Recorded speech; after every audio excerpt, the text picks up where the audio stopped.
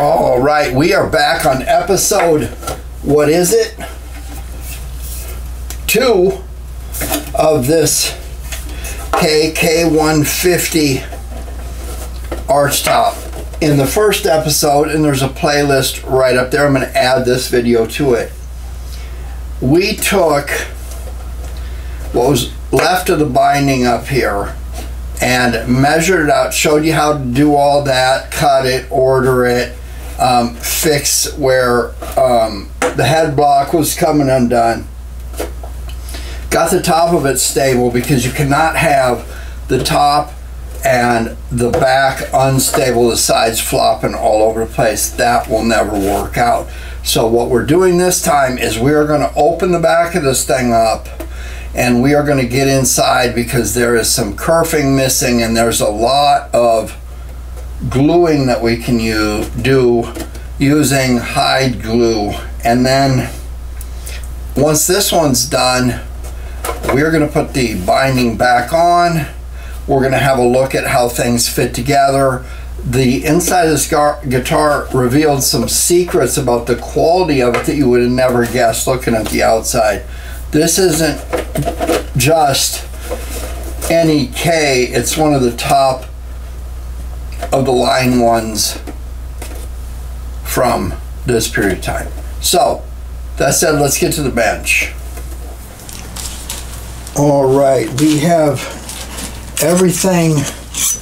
We're starting to feel a little bit loose, and we're just going to go along with a putty knife. Get this raised up just a little bit. Work this back loose.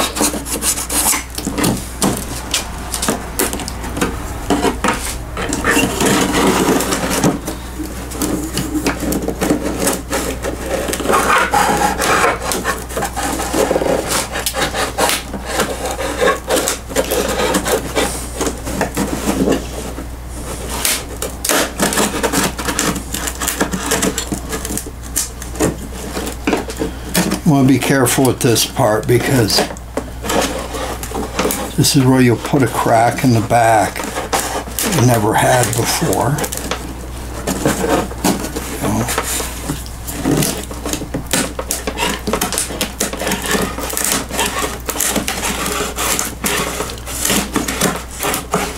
Sometimes you need heat to do this because when you start getting up on the head block and tail block, sometimes there's quite a bit of glue in there. Everything has been pretty brittle thus far. When it stops, don't fight it. It's trying to cut loose off the head block here.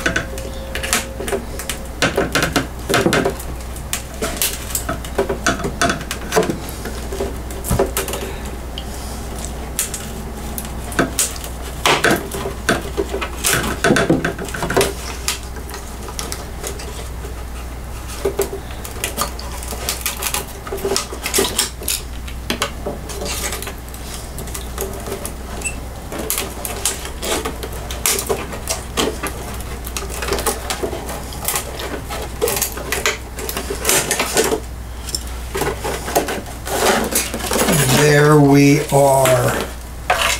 Oh my. Look at all that. Well, the top stuff is pretty good. There's a couple of issues with the back. All right, we're good to go. Okay, let's take a closer look here. This is plywood, definitely. And that purfling rides just right along the very edge. You see that? And there's a piece here. This is all laminate. That's good. You can see this is a piece of thin veneer. And this is a solid piece of wood here. But there's a couple parts where the veneer's trying to come off. So we'll fix that. The kerfing gave up the ghost a long time ago. You can see that there was a little gap in there when they shot the paint in at the factory, but This is really pretty solid. Again, there's just the tiniest ledge right there, and it's formed by, believe it or not, this piece of thin veneer being just a little bit bigger. So we're going to be careful with that. But the big surprise here is, look at this. This is the soundboard. Okay, see this? I want to see how our camera's doing. This is not plywood. This is a solid top, and it looks to be spruce, and the sides look to be mahogany. This was a good guitar. So here's the deal. This isn't as bad as it looks. There are no cracks on the side here. And so it's just a matter of getting the kerfing right, like so. And we're going to glue on new kerfing. Now I'm looking real close here to make sure that there are no cracks or anything on the purfling that's holding the top. Now, when they put the pickup in right here, there's some stuff that got blown out here. We're going to fix that up. And oh, somebody look. Somebody in the past has put a toothpick in here to try to keep that. There's another one right there. Anyway, we'll put something here to reinforce that, but yeah, there's the inside of it. Do I see any marks from the factory? No. The tone bars look to be in good shape. There's a little excess glue. We're going to go in along here and we're going to touch all of that up and get rid of some of that bleed over. But yeah, that's nice and solid. Let's take a look at the back and make sure there's not some factory marks that we missed there. I don't see any. Welcome back to the K-150. When we open this up, you saw it the last time, we have to put new kerfing in here. And the trick to this is the kerfing became the binding channel. So if I just go gluing kerfing in here as we usually would, making this level with the sides, that is not going to work. So what we're going to do is we're going to leave some of this original kerfing in here and use it to level everything out. If you don't, the back of it won't be right, the binding channel won't be right. I'll catch up with you once this is done. Oh yeah, when your celluloid gas is off, that's what this yellow stuff is here. Okay guys, there's a couple tricks you can use. Remember, this has to be just right. The glue is going to creep a little bit, especially as you're putting on other clamps. But remember, the top of this kerfing has to match with the other, or the binding channel will not be right. You can see I put a piece of tape right here. Can you see that? And then I'm doing the same thing here. I'll brush the glue on. Once I get all of this done, I'm going to go with hide glue, hot glue, good glue, luthier's glue, and go in and touch up all this stuff and make it solid again. There was a repair in the background right here in the past. You can see that. There was some kind of weird plug on here or something, but yeah, this is kind of what it looks like. Monitor what's happening with your glue. You don't want a bunch of creep going on.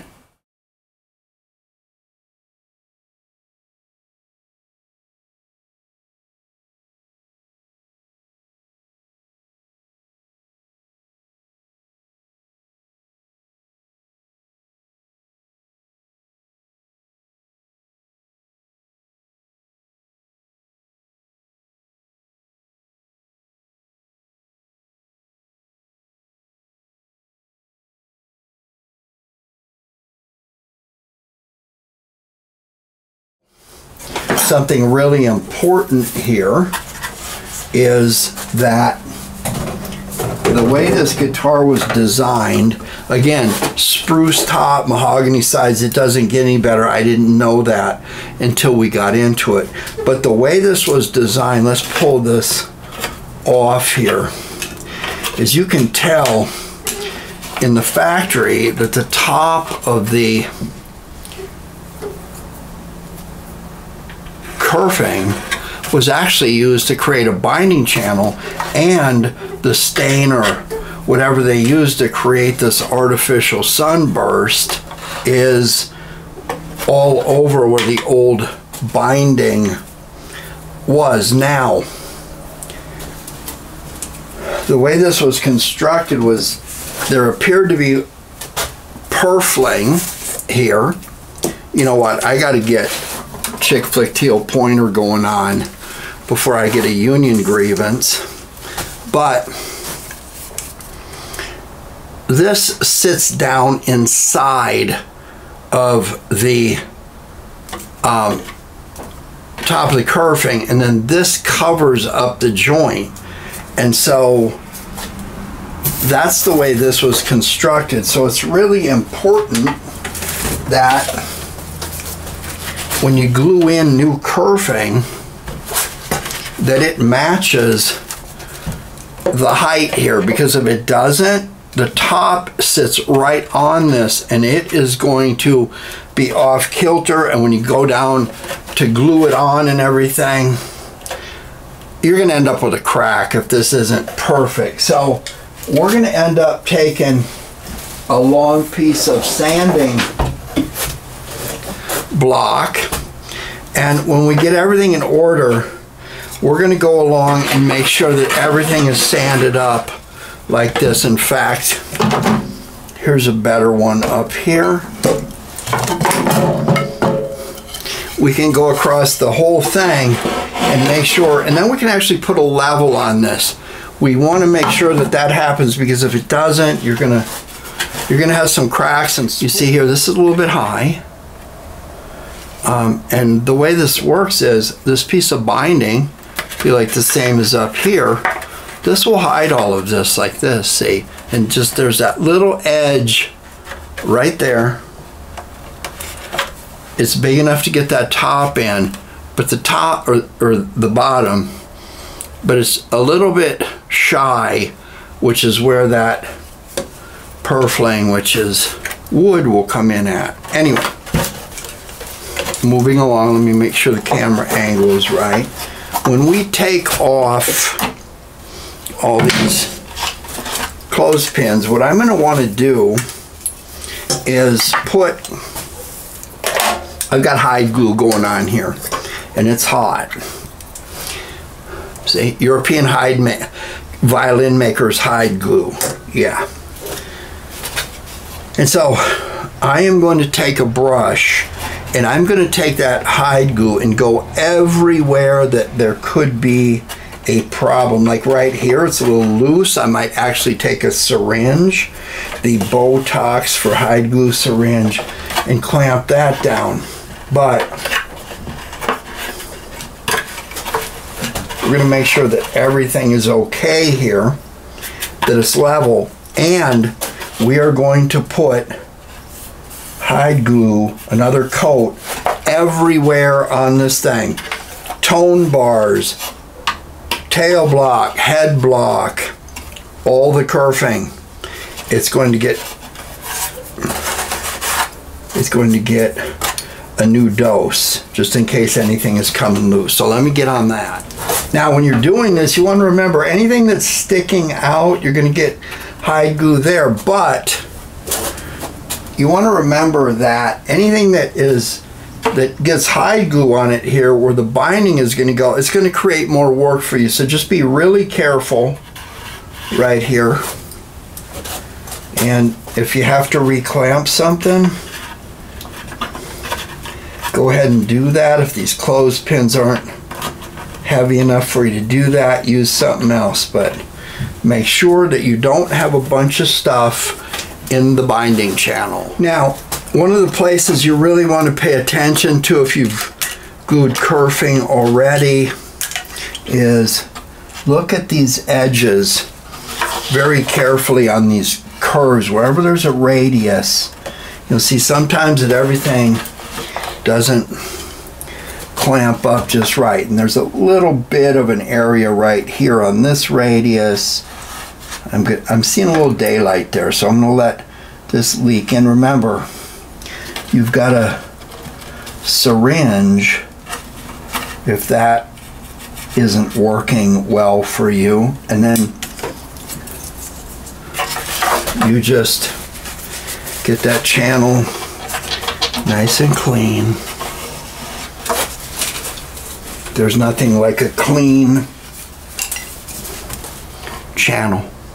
Okay, so we're at a great place right now.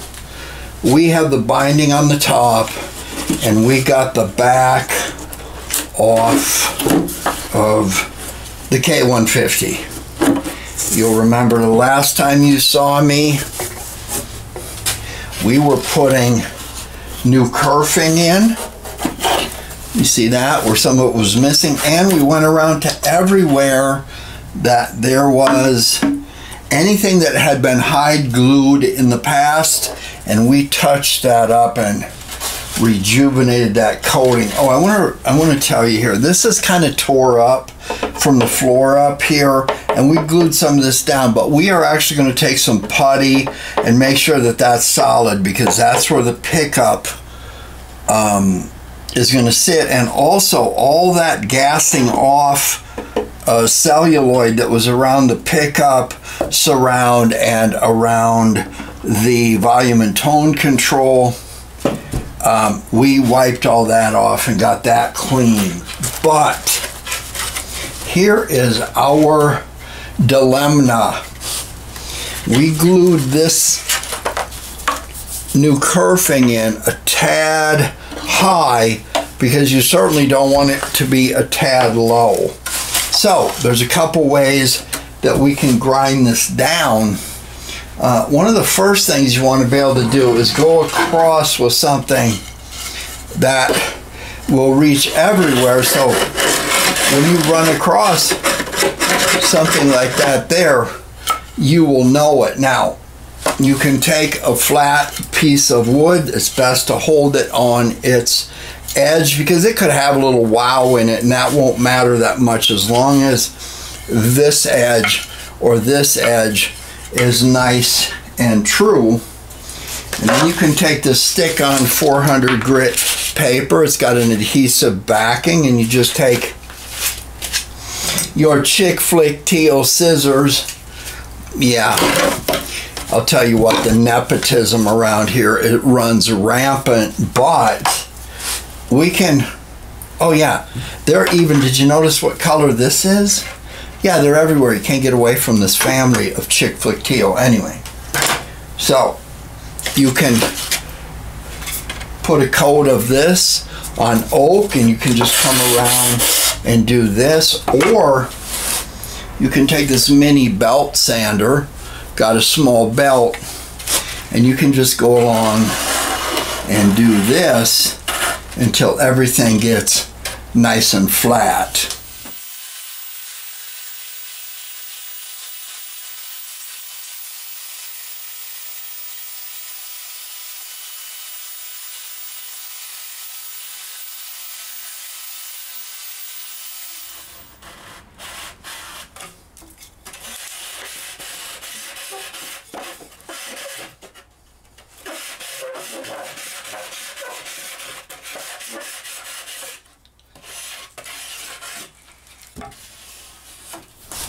All right, now we can just take our straight edge and just go wherever we need to here and make sure that there's nothing hanging up, and do that everywhere. And we will put a little putty in here, in this area here, like I said. And one more time, just take a look and make sure that by taking a piece of our binding, and we can put an old piece here, we can snap that off, and we can just go around everywhere and make sure that that binding isn't going to be sitting up where it doesn't need to be, or that it's hanging up somewhere where there's going to create a gap. Like right there. I got a little bit of a filing job to do there, but I'll catch up with you soon, because we are actually going to take a little bit of the old kerfing here, sand this down, and make sure that everything is good with this. And then we're going to get that purfling off of the edge, and we are going to set this down in here and make sure that everything is ready to glue. And of course we're going to use our binding as a means of knowing where this goes. See that?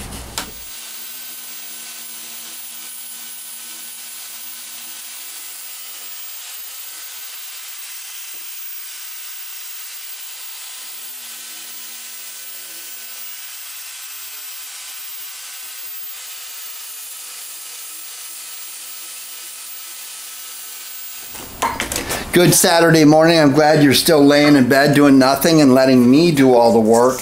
We're back on this K-150. We have flattened out the new binding. We have put a new coat of, that is European, E-U-R, I think, hide glue. Don't use that stuff in the brown bottle. Anyway, we have taken everything down and we're going to put the binding on, but we need to establish where the binding channel is. It's right here, it's not moving, but there's a bit of kerfing here, and it took a nightmarish hell to get that kerfing. Remember, they built this by putting a piece of plywood over the edge just a little bit. I'm going to set this up, we're going to tape this down, we're going to get everything set up, and then we're going to get our European hide glue. Don't be using that other stuff. And I'll catch up with you. Yeah, go back to sleep. It's cool. All right, guys, we are at a point where we're pulling the clamps off because the back of this K-150 is already set up, and now it's time to do the purfling and the binding just like we did on the front. Now, check these out. These are H-E-R-D-I-M Herdim violoncello clamps out of Germany. They're great. They're also about $15 a piece, but at some point, if you're working on the right stuff, it's good. They have this little ridge here that rides the edge of, let me grab one here, a violin. You see that? It's perfect. So when you start working on instruments that are going to matter a lot to you, if you see these around and you can get them for the right price, it never will hurt you. But again, I think at the front end of this video I told you about the StewMac purfling tool.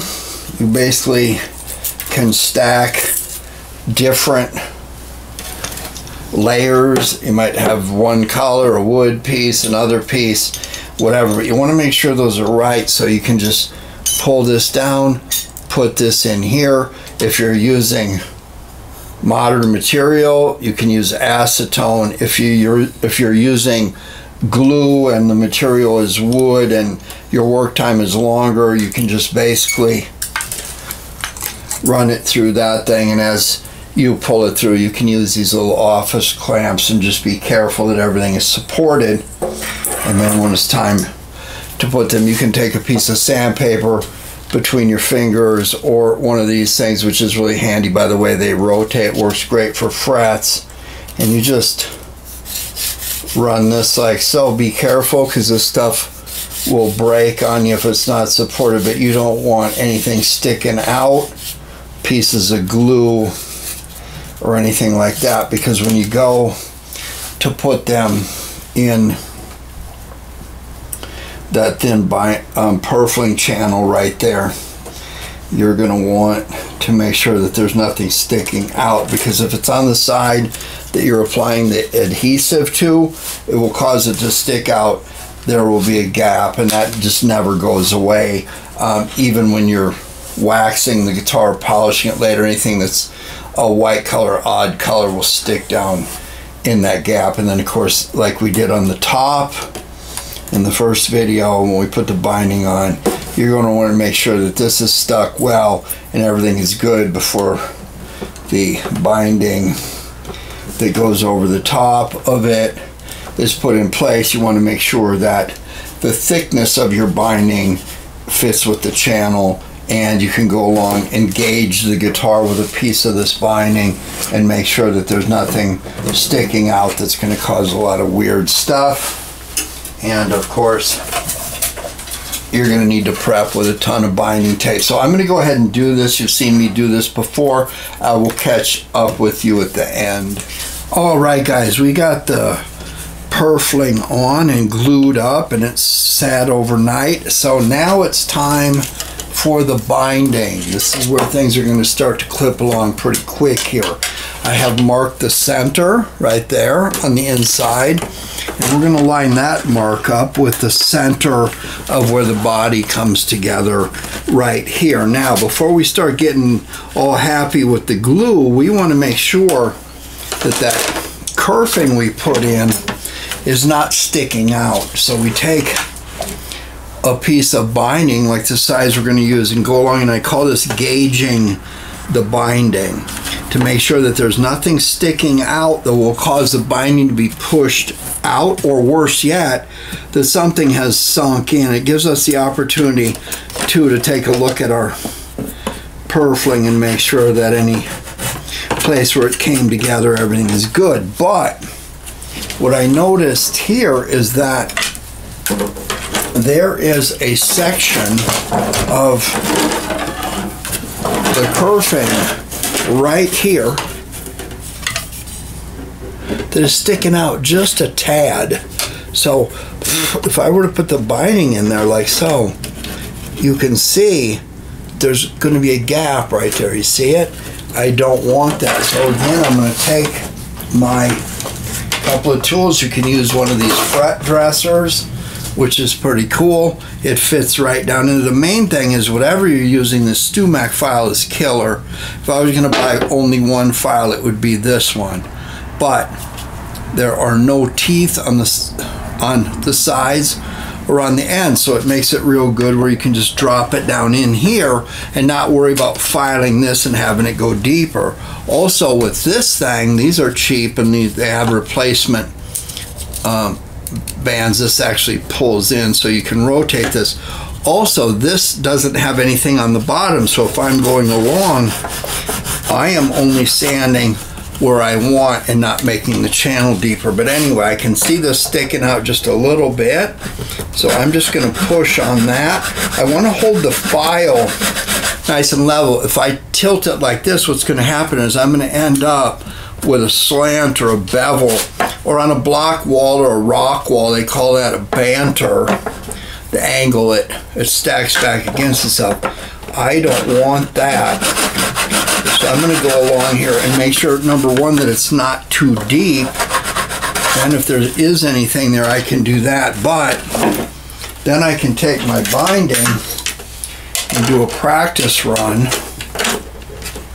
like so, and make sure that everywhere the purfling went, the binding was sure to go. Let me get this done and I'll show you what it looks like in a little bit.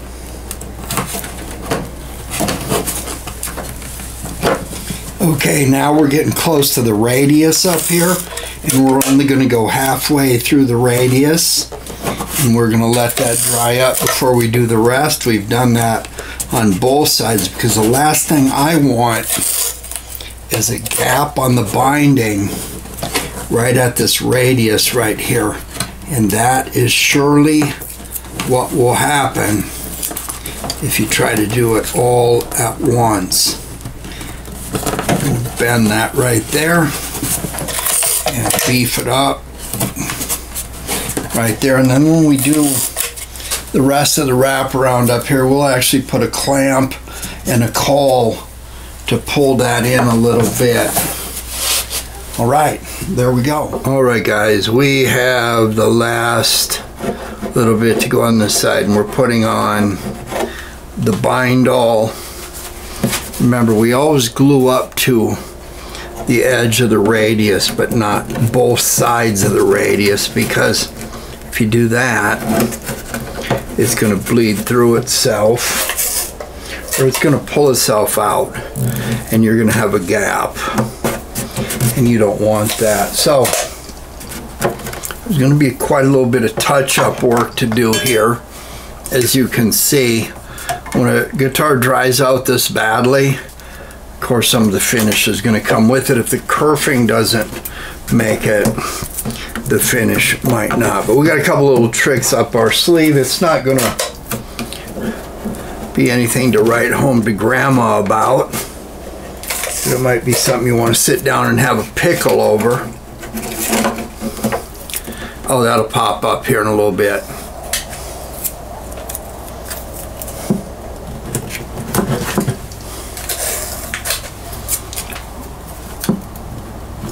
All right, that all come together nice, and now we're just gonna wait for all of this to dry. All right, guys, I think this is a good place to end this one, because we are going to get in to some binding, scraping, and finish touch-up and all that kind of thing. And the end-all be-all, which is to put the neck back on and get that angle set right. And I think we'll do that in the final episode. The pickup and the electronics are out. We're going to do a little something or other here and here. You know that this thing, at one time, instead of having a 1/4-inch jack, it was from the time period before that, in which they had a screw-on, basically a microphone cable. So that's what went there. We're going to put a couple of things on it to make it easy when we put the tailpiece on.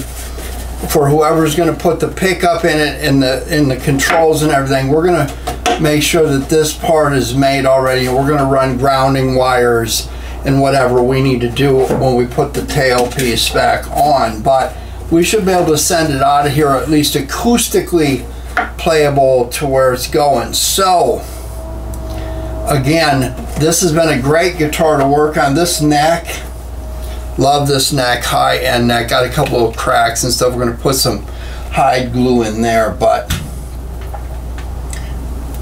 don't forget there's a playlist right up there right about now that has all the episodes of this. And once we get to the next piece, which is again scrape and binding, getting some touch-up done here. Saying it's never going to be perfect, but can look a little bit better, and then get the neck back on. And I will see you then. Don't forget to subscribe and give me a like if you have not. See you soon.